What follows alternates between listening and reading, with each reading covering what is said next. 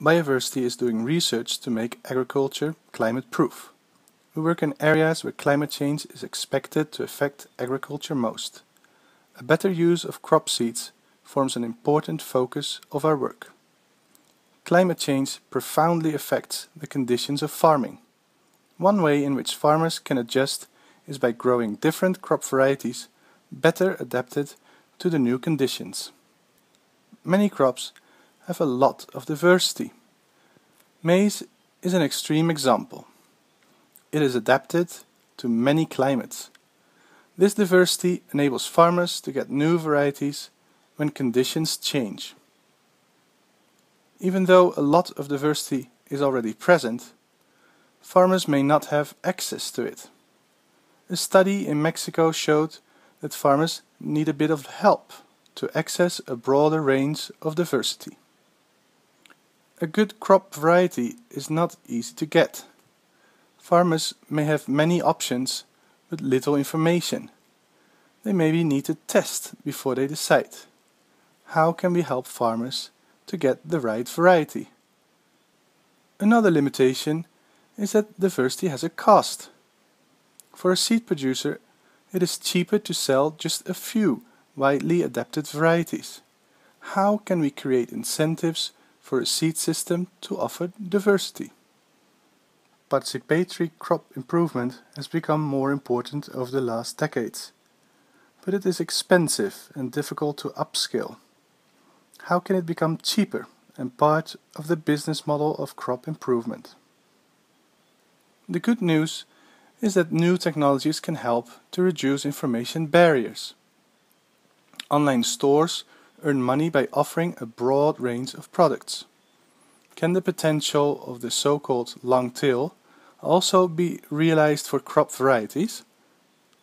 The Internet also makes it easier to mobilize volunteers for citizen science projects. How can we use this idea with smallholder farmers? Well, typically smallholder farmers don't have a PC, but they do have a cell phone. Can we use cell phones instead of the Internet to involve farmers? Mixing these different ideas, we've come up with a way to combine citizen science, crop diversity, mobile phones, and new business models. We are now testing this in the field. In India, we have distributed small packages of seed to 800 farmers in different areas. Farmers give their feedback and we then analyze the resulting data. We are finding out if we can get good data quality by having farmers making their own observations. We will also test if they can report back on their findings using their mobile phone.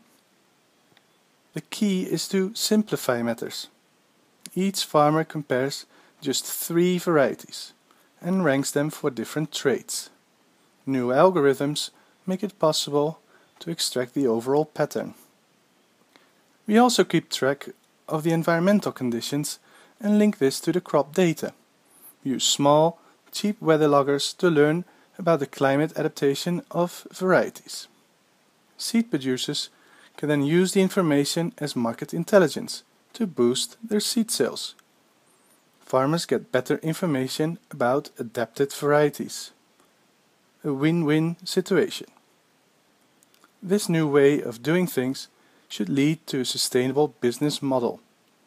Information about varieties and environments has a value, but we need to take a careful look at how we extract that value. So, what has all of this to do with climate change? How does all of this really help farmers to adapt to new and variable climates? Well, climate change is not something of the future. It is already going on.